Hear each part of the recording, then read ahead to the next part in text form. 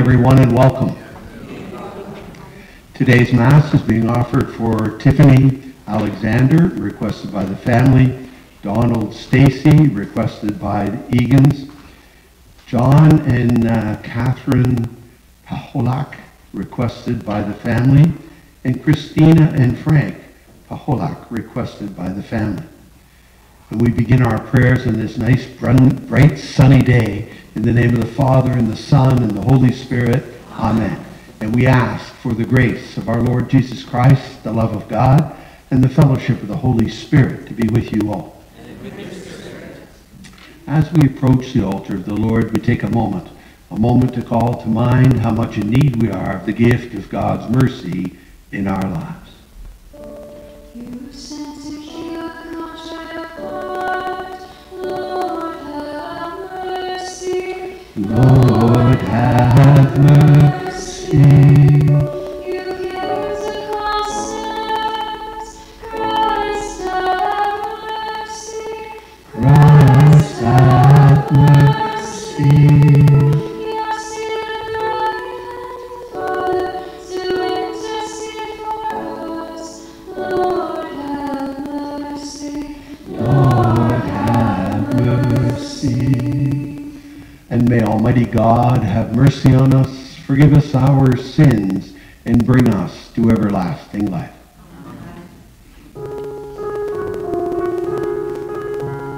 Glory to God in the highest, and on earth peace to people of good will.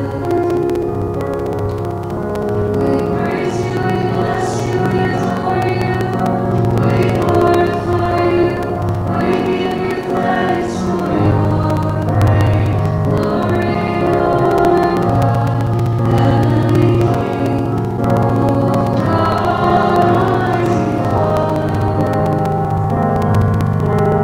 Glory to God in the highest, and on earth peace to people of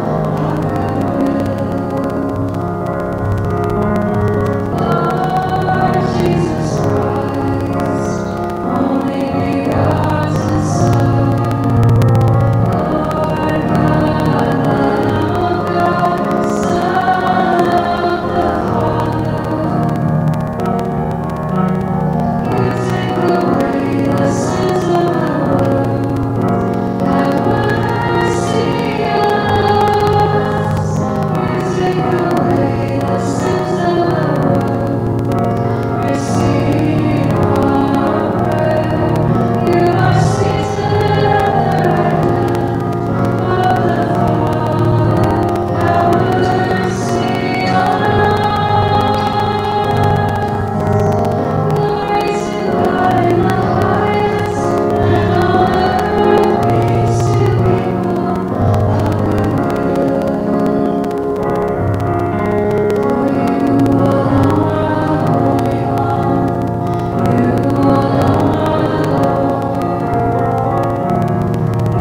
alone are the Most High. Jesus Christ, with the Holy Spirit, in the glory of God the Father. Amen, amen. Glory to God in the highest, and on earth peace to people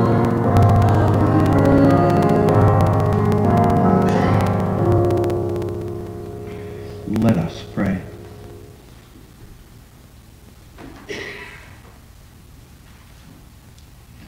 Keep your family safe, O Lord, with unfailing care, that relying solely on the hope of heavenly grace, they may be defended always by your protection.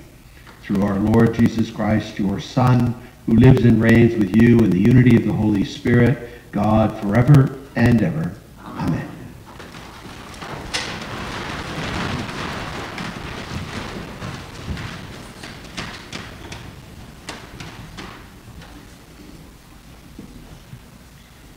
A reading from the book of Job.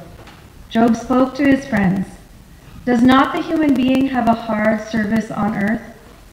And are not their days like the days of a laborer? Like a slave who longs for the shadow, and like a laborer who looks for their wages, so I am allotted months of emptiness, and nights of misery are apportioned to me. When I lie down, I say, when shall I rise? But the night is long, and I am full of tossing until dawn. My days are swifter than a weaver's shuttle, and come to their end without hope. Remember that my life is a breath. My eye will never again see good. The word of the Lord. Thanks be to God. Our responsive songs, page 125, in the Catholic Book of Worship.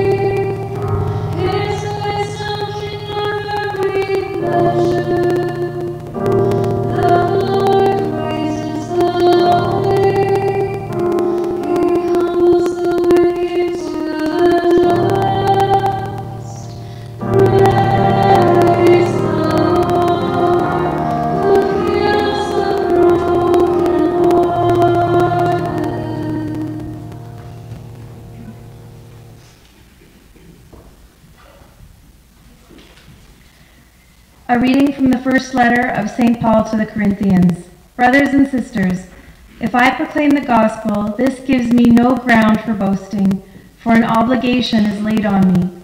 And woe to me if I do not proclaim the gospel. For if I do this of my own will, I have a reward.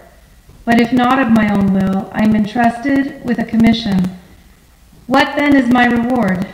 Just this, that in my proclamation I may make the gospel free of charge, so as not to make full use of my rights in the gospel. For though I am free with respect to all, I have made myself a slave to all, so that I might win more of them. To the weak I became weak, so that I might win the weak. I have become all things to all people, that I might be all means, save some. I do it all for the sake of the gospel, so that I may share in its blessings. The word of the Lord. Thanks be to God.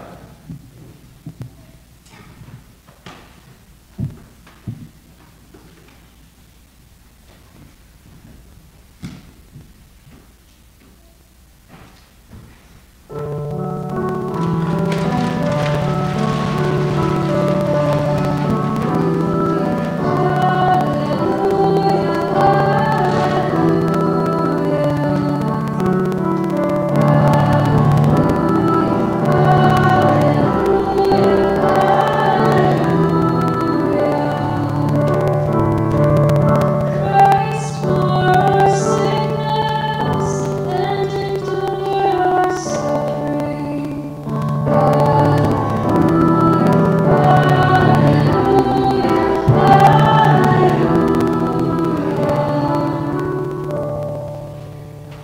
The Lord be with you.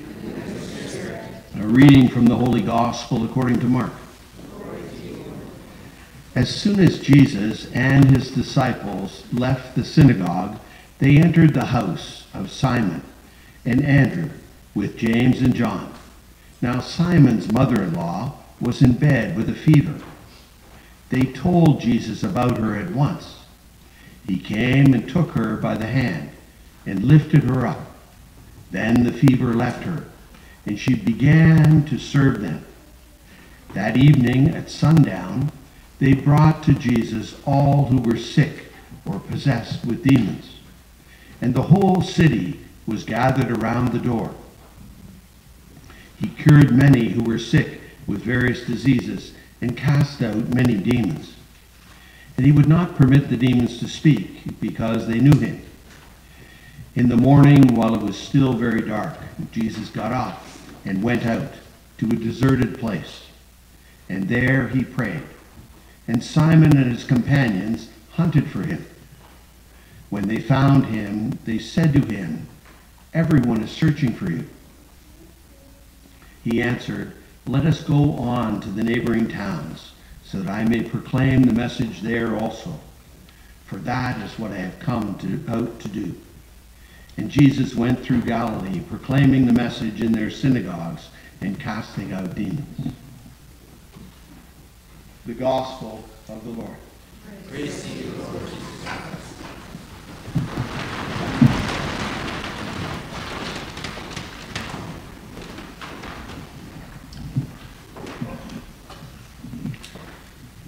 As we listened in the first reading, we heard from Job. And Job is an interesting book of the Gospel. He shares how life is a drudgery. And he goes on to say, "My days are swifter than a weaver's shuttle. They come to their end without hope." Job expresses feelings that we can identify with. A lot of bad stuff came down and hurt Job in his life. Job asks the question, why? Why, God? Why me? Each of us has probably felt this at one time or another, that life is unfair, or that things just do not add up. They do not make sense. Like when things really, really get bad, eh? When misfortune comes our way, or we feel the pain of life because of broken relationships, it really can feel that happiness will never come our way again. We can start telling ourselves that I will never be happy again. Hope seems nowhere to be found, and all sorts of heartbreak is the most empty feeling of all. And the first reading concludes with Job saying, "Remember that life is just a breath, and I shall not see happiness again." And of course, our response to the Word of God is, "Thanks be to God." Is that really our response? Well, I don't know. Certainly it isn't when we come to the conclusion that perhaps I'll never be happy again. We heard in the responsorial psalm, "Praise God who heals the brokenhearted." And you know, broken hearts, by their very definition, feel broken beyond repair. And I remember a story in the news that kind of really touched me. It was a man who was on his wedding night. He was at his reception, and there was a guest who was drunk and seemed to be causing a lot of stress. And a big scene kind of broke out. And the groom stepped in, trying to intervene to bring calm to the situation. The man pulled out a gun and shot him, and he died. And I remember thinking, oh my God, the bride. Wow. The day that started with tears of joy was ending with horror and tragedy of weeping. Her marriage only lasted a few hours. Or a mother who loses her child. Broken hearts really feel broken beyond repair in the midst of these situations and experiences. and that there is nothing that can be done. Often that's the feeling. They'll never feel happiness again. And feelings aren't right or wrong. We all have them. Okay? They're just feelings. But we do have them. That's why St. Paul in the second reading today preaches the gospel is nothing to brag about. I have a compulsion. I have no choice. Woe to me if I was not to say it. I must preach. Why? Because the brokenhearted must be told that God can heal.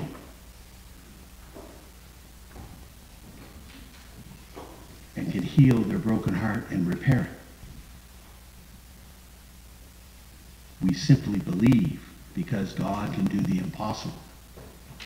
When your heart is broken, you can feel as though it is impossible that we will ever kind of sense peace again. You can feel that your heart may never be healed. And we can also cry out in pain. When will the crying stop? And St. Paul tells us that as disciples in Christ, we must tell the truth. There's a sense of urgency in him that people of God must be told that there is a God who can heal the broken hearts. There is a God who can bring hope to hopeless situations. There is a God with a joy that can overcome all of our sorrows. There is a God with joy that can bring life, even in the midst of facing death. God can mend our broken heart. At times, though, we may struggle to believe it when the hurt is really bad. The mending of our hearts can seem like an impossibility. And usually we convince ourselves that the hurt will only go away if we are to secure whatever is broken or broken in. Perhaps we long for a particular person or a resolution to a conflict or a job, etc. It goes on and on. And the truth is that whatever it is, we can only truly be healed by the one who is healing itself. There is a God who had a son. His name is Jesus. And he went from town to town healing the brokenhearted. Everyone was coming to see him because everyone needs a God like that. Because in this world, we can't avoid but experience a broken heart. But we do not have to stay there. While weeping might endure, like Job saying, a long, long night, it seems dawn is never going to come. Well, let me ask you a question. In your lifetime, your entire lifetime, no matter how old you are or how long you've lived, have you ever experienced a winter that did not yield to spring or summer? Or have you ever experienced a night that did not become the dawn? Yeah, it's there. Keep that in mind when we bump into these seasons of change. Because just like Job in his life had a very wonderful relationship with God, and then he had this season of difficulty, he ended his life in a wonderful season of relationship with God too. Seasons change. Joy comes up in the morning if we persevere in faith in the God who can heal broken hearts. That's the great good news, that Jesus wants to heal our broken heart, and he helps us. And Paul says we need to go out and tell the world, especially those who are experiencing broken hearts, that God can heal broken hearts.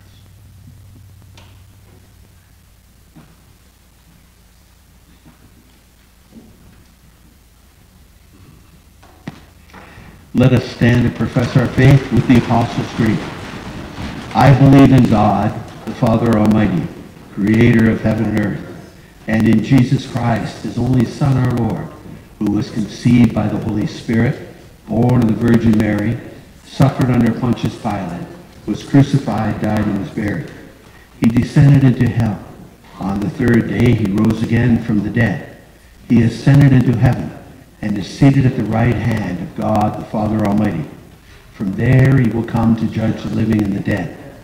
I believe in the Holy Spirit, the Holy Catholic Church, the communion of saints, the forgiveness of sins, the resurrection of the body, and life everlasting. Amen. We now bring our petitions before the Lord. God hears the prayers of the humble, so let us bring our needs before him with humility and confidence that he is the one who can heal the broken heart. For Christians everywhere, that how they bear their sufferings may bring hope and courage to others, we pray to the Lord. Lord, hear our prayer.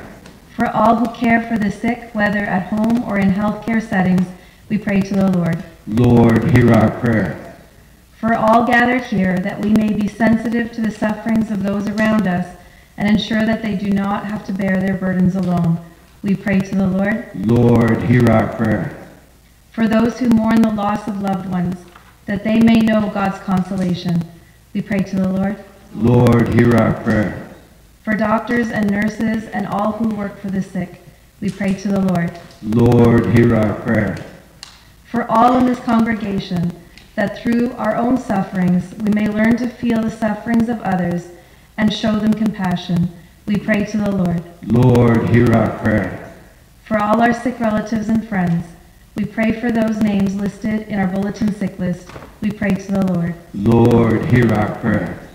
For all our loved ones who have died, those who died this past week, especially Luca Divina and Father Noel Whalen, and all those who rest in our cemeteries, we pray to the Lord. Lord, hear our prayer. As we look out to our world full of conflict and strife, we pray for peace as we ask Our Lady to intercede, especially in Ukraine and the Middle East. And we pray together, Hail Mary, full of grace, the Lord is with thee. Blessed art thou amongst women, and blessed is the fruit of thy womb, Jesus. Holy Mary, Mother of God, pray for us sinners, now and at the hour of our death. Amen. God of love, help us to hear from your Son, who shows us your compassion in the face of human suffering and healer of the broken hearts. And we make this prayer through Christ our Lord.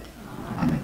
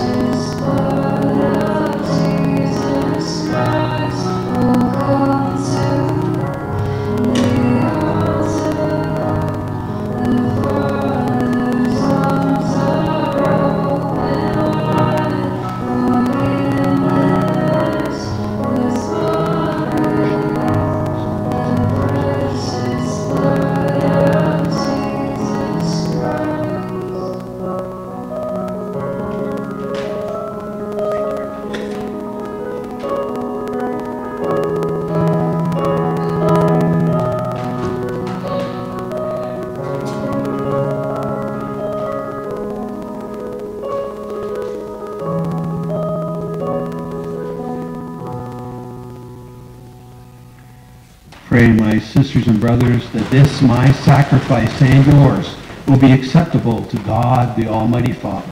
May the Lord accept the sacrifice at our hands for the praise and glory of his name, for our good and the good of all his holy church. O Lord our God, who established these created things to sustain us in our frailty, grant, we pray, that they may become for us now the sacrament of eternal life, through Christ our Lord. Amen. The Lord be with you. Lift up your hearts. Let us give thanks to the Lord our God. It is truly right and just, our duty and our salvation, always and everywhere, to give you thanks, Lord, Holy Father, Almighty and eternal God, through Christ our Lord. For through his paschal mystery, he accomplished the marvelous deed by which he has freed us from the yoke of sin and death, summoning us to the glory of being now called a chosen race, a royal priesthood, a holy nation, a people for your own possession, to proclaim everywhere your mighty works. For you have called us out of darkness into your own wonderful light. And so with the angels and archangels, with the thrones and dominions, with the hosts of powers of heaven, we sing the hymn of your glory as, without end, we acclaim.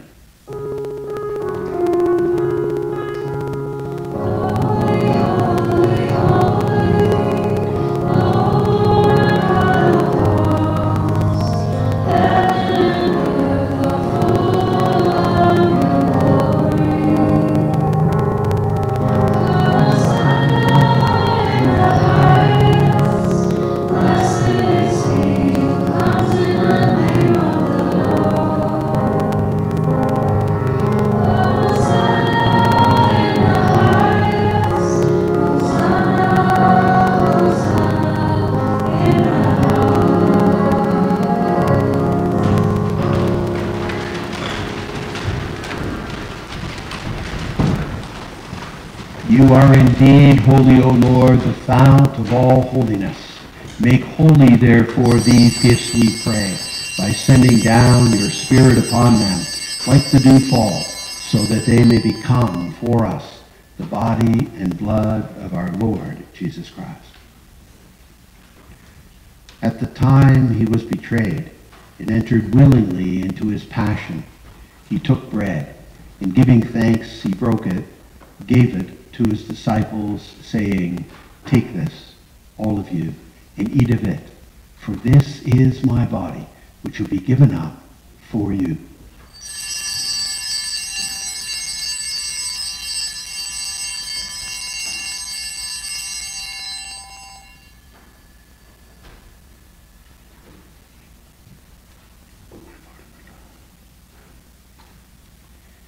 In a similar way, when supper was ended, he took the chalice, and once more, giving thanks, gave it to his disciples, saying, "Take this, all of you, and drink from it, for this is the chalice of my blood, the blood of a new and eternal covenant, which will be poured out for you and for many, for the forgiveness of sins. Do this in memory of me."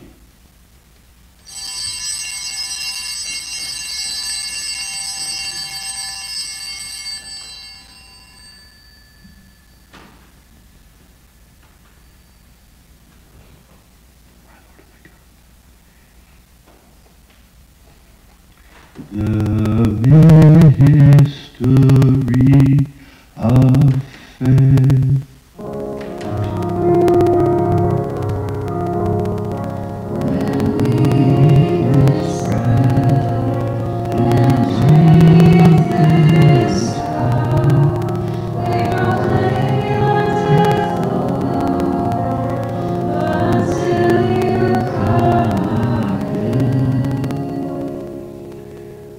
Therefore, as we celebrate the memorial of his death and resurrection, we offer you, Lord, the bread of life and the chalice of salvation, giving thanks that you have held us worthy to be in your presence and minister to you.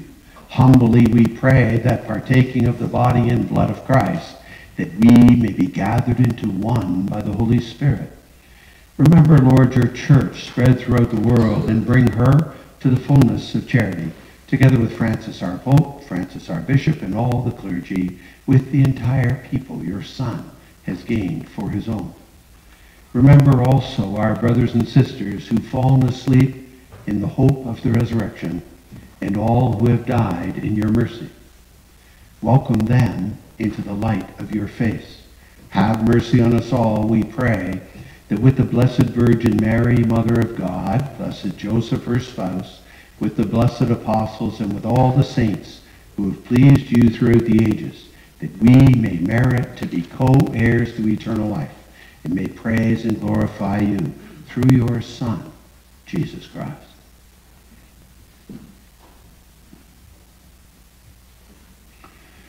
Through him and with him and in him, O God, Almighty Father, in the unity of the Holy Spirit, all glory and honor is yours forever and ever.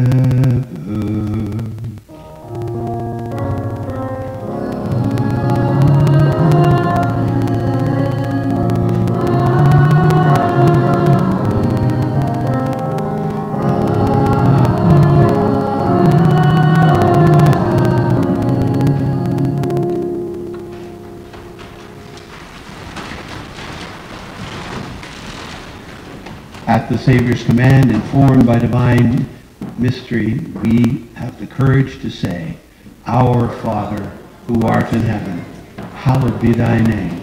Thy kingdom come, thy will be done, on earth as it is in heaven. Give us this day our daily bread, and forgive us our trespasses, as we forgive those who trespass against us. And lead us not into temptation, but deliver us from evil. Deliver us, Lord, we pray, from every evil. Graciously grant peace in our days, that by the help of your mercy we may be always free from sin and safe from all distress, as we await the blessed hope and the coming of our Savior, Jesus Christ. For the kingdom, the power, and the glory are yours, now and forever. Lord Jesus Christ, who said to your apostles, Peace I leave you, my peace I give you.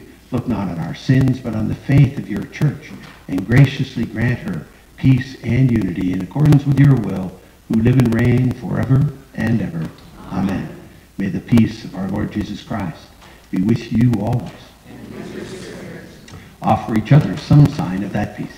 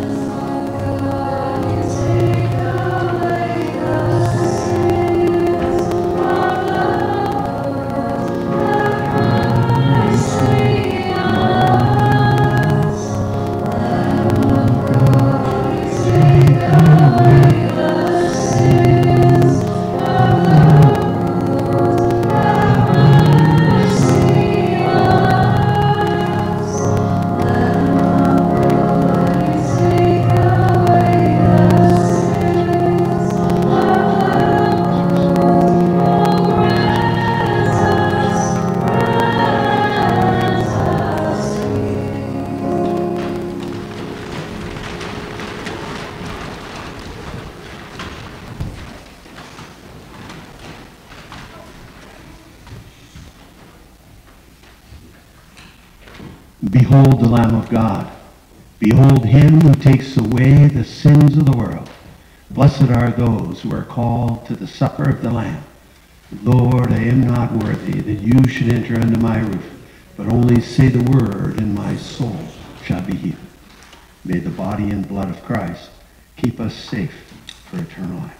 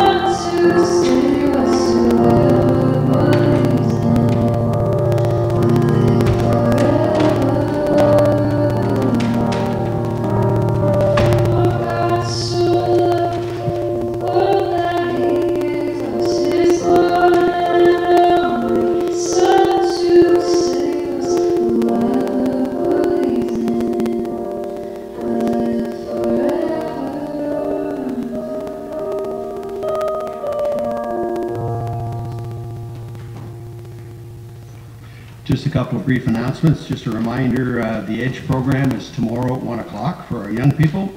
And our bereavement team is still working away on Saturday mornings. So that'll be at 10 a.m. to 12 every Saturday morning in the basement of the hall. The CWL has something special this week. It's on Thursday night. They have someone from the police department coming out to speak about human trafficking. And it's really quite an interesting subject, and of course it's good for us to have our heads out of the sand instead of putting them in the sand, which is kind of our human characteristic. But so I'm glad the ladies have done that. Also following the first Friday Stations of the Cross, which will be on the 16th of February, they're going to have soup downstairs. So it's just a simple soup after for a chance to get together. But I shouldn't say it's a simple soup. It will be their how can I put it? Their signature soups that are going to be available downstairs. It's not just meant to, I don't know how to explain that. There's no easy way to explain that, but it's their signature soups. Also, Young Adult Ministry has something coming up on next Saturday. So next Saturday, February 10th at 7 o'clock, our young adults are having hockey night in Canada. So they're watching a hockey game downstairs. So that's one of their social things they do. So it's for people who are 18 to 35 who want to join them. Do so, 7 o'clock, hockey night in Canada. There'll be no alcohol served though. That will be the only thing that'll be perhaps odd compared to you having it at home. Just a reminder that February 14th is the beginning of Lent. It's Ash Wednesday.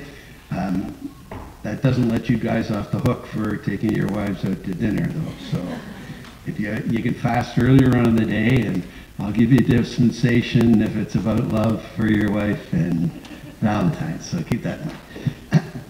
Also, Stations Across will happen every Friday during Lent, and I'm sure I'm probably forgetting something, but I always like to end with a bit of a joke. There's on the first day of school, a kindergarten teacher said to her class, she said, "If anyone has to go to the washroom, please hold up 2 fingers." And of course, a little voice came from the back of the classroom and said, "How will holding up 2 fingers help?"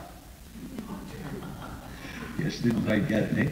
I don't know if that's such a funny one, but certainly I had a wonderful opportunity. Sylvia got a new puppy a few months ago, and I was over there to check out the puppy, and of course, here's the puppy chasing his tail, right? Running around chasing his tail.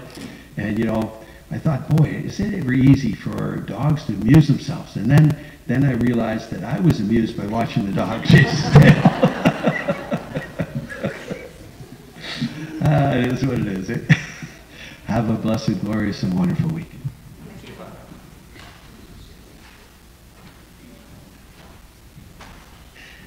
Let us stand and pray. O God, who have willed that we be partakers in the one bread and the one chalice, grant us, we pray, so to live that made one in Christ, we may joyfully bear fruit for the salvation of the world, through Christ our Lord. Amen. The Lord be with you. And may Almighty God bless you, the Father, the Son, and the Holy Spirit. Go forth in the peace and love of Jesus Christ. I'd like to thank Teo and Naya for being here on the altar, and of course Anthony and Sylvia for singing. They do such a wonderful job. Have a blessed week.